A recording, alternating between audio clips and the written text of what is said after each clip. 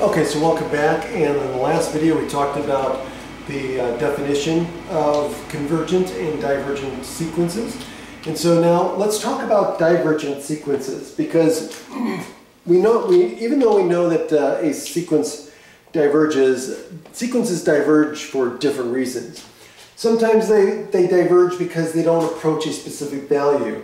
For example, like this one here. This one here is divergent because it just alternates back and forth between 1 and -1, and it doesn't approach any specific value. Whereas in these two cases, the nth term, as n gets sufficiently large, as n gets larger and larger, they don't bounce back and forth, and they don't approach a specific value per se, but they do approach, they get arbitrarily large, okay? So in this case, as n approaches infinity, this goes off to positive infinity. So we would say the limit as n approaches infinity of a sub n equals positive infinity. And similarly, this one here, as n gets large, this is getting larger negative. So in this case, the limit as n approaches infinity of a sub n equals negative infinity. Now, here's the thing. Just because I write that they equal negative or positive infinity, that doesn't mean that they converge. This is just giving more information about the divergence of the series. So again, so this is not saying that it's reaching any particular value, because it's not. Infinity is not a particular value, okay? So both of these are divergent series because they don't approach any specific value. They're going off to positive or negative infinity, okay? So these are like multiple different ways that you could have a divergent sequence, okay? I think I keep saying series, but I mean sequence when I say that, for right now anyway. So this is a divergent sequence, this is a divergent sequence, and so is this, okay? But they're divergent for different reasons, okay? So what else do I want to say about that? Let's see here. Oh yeah, let's look at this one. Oh, another thing about convergent series is this. If I have a convergent series, let's say I have this series, see, I keep saying series, sequence. I have a divergent sequence, a sub n, and let's say, so that means the limit as n approaches infinity of a sub n equals L, for some real number L, okay? Okay, if that's the case, then I can add any sequence to the beginning of this thing. So let's say there's a starting value. There's always an initial term, right? Well, what this means is because I can add any value or any terms to the beginning of it, it's still going to be convergent, okay?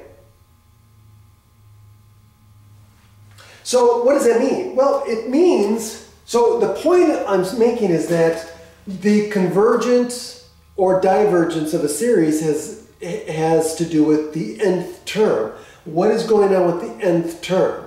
Is the nth term approaching a particular value or not as n gets large?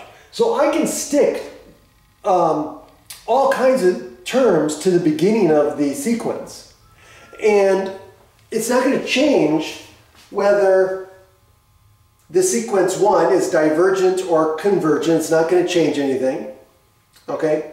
So it's still going to be convergent if it's convergent to begin with, and it will still converge to the same limit, L.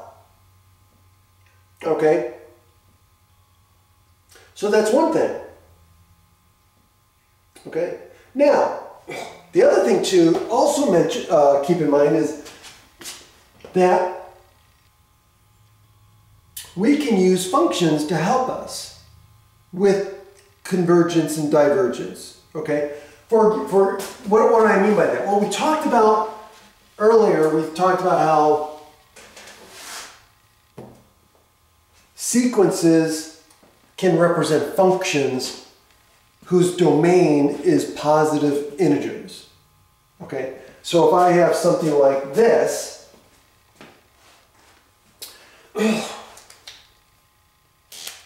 let's say I have something like this where I have a sub n is equal to 1 over n. Okay? And of course, this is defined for all positive integers, right? Now,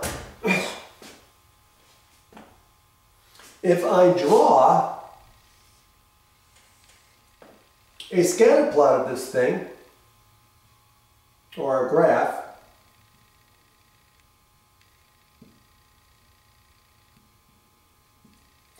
so what happens?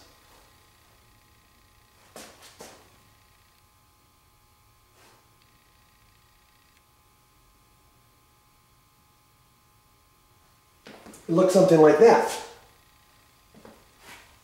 Right, so here's n, and here's 1 over n, or a sub n, right?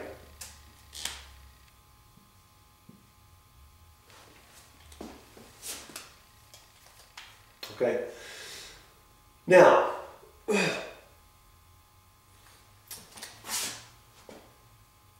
we can say, hey, this behaves like a function. So what if I take f of x equal to 1 over x? The only difference between this and this is that f of x is defined for all real numbers, right? So for the function, we're defining x is in all real numbers, where up here we're saying n is a positive integer. So it's in the natural numbers, or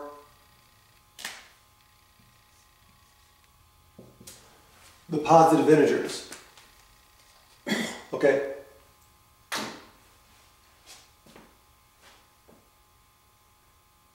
Okay, so now, so all we're saying is this is a subset of this. So if this is defined for all r, and this is just a subset of the real numbers, then we can look at the function, we can look at the limit of a function,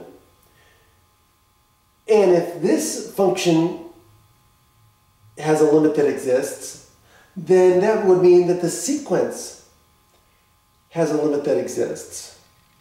See what I mean?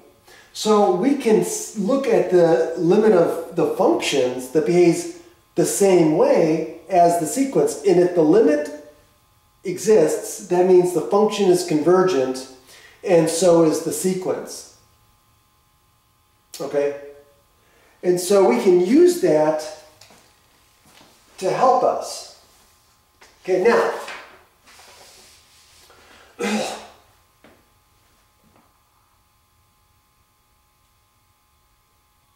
let's look at this.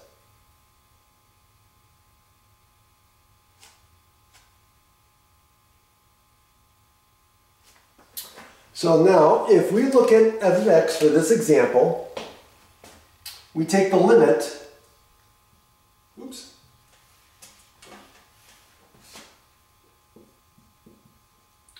as x approaches infinity of f of x, which equals the limit as x approaches infinity of 1 over x. So as x gets larger and larger, well, that's going to what? It's going to 0. So what did we just show? Well, this shows that f of x is approaching 0 as x approaches infinity. So the limit exists, and so the limit of the function is 0. Now, by comparison, so now we know that the sequence, so that means the limit as n approaches infinity of a sub n also equals 0. And that leads us to the next theorem. See you next time.